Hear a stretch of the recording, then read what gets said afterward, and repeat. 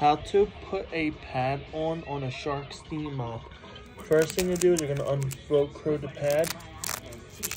Then you're gonna do is you're gonna put this pad right on here, onto this plastic piece like this. Make sure it goes in. Slide the pad on like this. It will go right onto here. Make sure the Velcros are out because you're gonna have to Velcro on the pad onto it like this.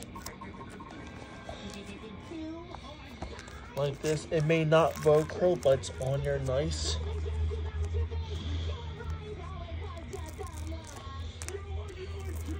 Make sure it will just come undone.